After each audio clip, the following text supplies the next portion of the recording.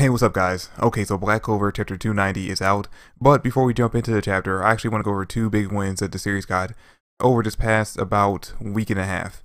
Okay, so the first thing, and actually the biggest win for Black Clover, is the fact that Black Clover has actually made it into Oricon's top 10 weekly sales by series for the week of April 5th to April 11th. And this is actually a big win for Black Clover because of the fact that this is actually the second week in a row that has managed to make it into the top 10 for this chart, which usually does not happen for the series. It actually usually falls just outside of the top 10. So the fact that it made it 2 weeks in a row after the anime's ended shows that the anime's ending has actually really boosted the popularity for Black Clover. And actually that actually leads me into the next big one for Black Clover, and that is that the Oricon weekly sales for the first 2 weeks of April is actually out, and we can see that Black Clover's newest volume, Volume 28, has sold a total of 142,030 copies currently in the first 2 weeks. Now, obviously, sales-wise, it's still falling behind other series like My Hero and Dr. Stone, but considering the fact that it sold 64,000 something in its first week, and then went up another 11,000 in the second week, does show that Black Clover's popularity is steadily increasing. So yeah, these two big wins for Black Clover just goes to show that even though we're all sad that the anime's over, I still gotta catch up on that and see the last few episodes. But even though we're all sad that it's over, the ending of the anime has actually really helped out with boosting the popularity for Black Clover's manga. So it's kind of a lose-win situation right now, and we gotta keep in mind that as long as the manga keeps selling very well and actually continuing to increase the popularity, the anime will eventually come back sooner than later. And also, I can't say it enough times, and I'm sure every single other YouTuber who talks about Black Clover has said it as well, but when the movie comes out, whether it be in theaters or online, support the hell out of it. The more we support the movie, the more it tells the studio over in Japan that we want more Black Clover. Okay, so finally getting into chapter 290, I feel like this chapter, and not only this one, but chapter 287, 288, and 289 as well, have also shown that Asa is definitely, without a shadow of a doubt, the strongest character that we've been introduced to in the series so far, at least when he's in this Devil Union mode. And I think that maybe the only other character that I can really think of off the top of my head that could possibly give him a run for his money in this mode would be possibly Julius. Because I honestly think that even though Julius did almost die fighting off against Patry, I still don't think we ever actually got to see his full power, and thinking back to Julius when he was in his prime, he might have been stronger than what Asa is currently, but again, we never got to see Julius actually go all out. But when it comes to the other characters that we would usually see as contenders for being the strongest character in the Black Clover universe, like Yami and Mario Iona, you can definitely tell that Asta, when he's in this Devil Union mode, definitely outrank both of them.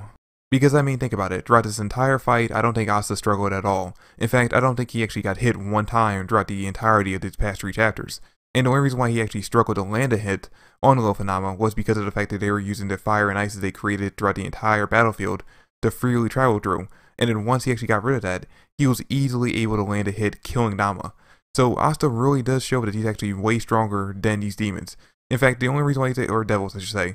In fact, the only reason why they actually managed to kind of put Asta in the corner is because they had to pull a Patry and endanger the entirety of the Spade Kingdom capital. So basically what I'm getting at is that all these factors show that Asta in this Devil Union form has definitely surpassed both Yami and Mario Iona.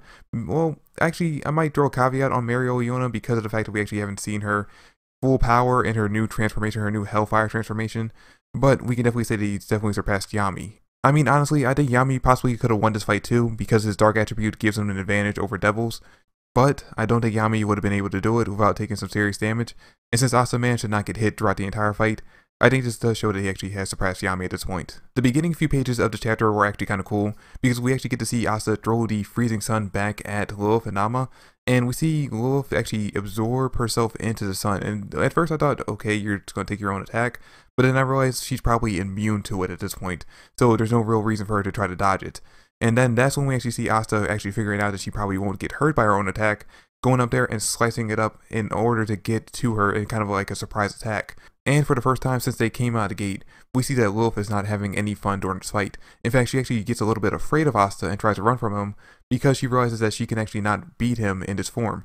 So she actually tries to run away, at least until he actually ends up running out of time on this Devil Union form, because I guess she overheard him when he said in chapter 287, I believe, that he only had about 5 minutes left, or that a minute had already passed on his 5-minute time limit. So she's planning on basically just outrunning him until the time limit runs out.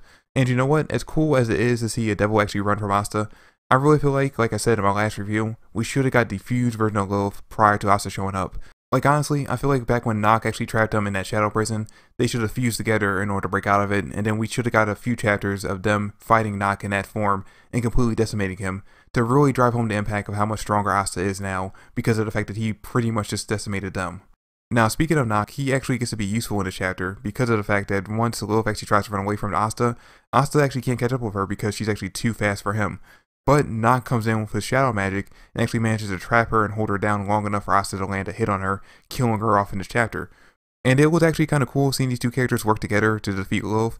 And you can imagine that if Morgan actually had convinced Nock to actually join the Magic Knights prior to his death, and Tabata actually kind of highlights that whole theme of brothers working together to defeat an opponent, because at the end of the chapter, after Asta lands the final hit on Lilith, that's when his Devil Union actually finally runs out, and we see him and Liebe actually split apart, and the two of them celebrate as the final shot of the chapter, their unison or their teamwork of defeating a high-ranking devil. And actually, speaking of Liebe, a big portion of this chapter actually deals with his inner monologue, basically talking about the fact that he, the lowest ranking devil on the first floor, is now facing off against and defeating, with the help of Asta, the highest ranking devil of the first floor. And these few pages of dialogue really shows off exactly how much Liebe actually does appreciate Asta for giving him this opportunity to defeat a high-ranking devil, to kind of exact his revenge against the devils that actually took their mom away from them. But anyway guys, that is it for this week's chapter. Let me know in the comment section down below what you thought about it. Like, did you enjoy getting to see Asta finally defeat the fused version of Lilith in this chapter with the help of Nock?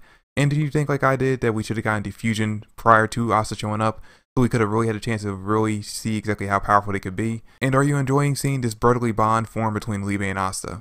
Let me know in the comment section down below what you guys are thinking. But that's it for the video. I hope you guys enjoyed. If you did, drop me a like, subscribe to the channel. I would greatly appreciate it. I really appreciate you guys checking out this video, and look forward to my video for this week's chapter of Boku no Hero Academia coming out this Sunday. But that's it for the video, guys. Thanks for watching, and I'll catch you guys later. Peace.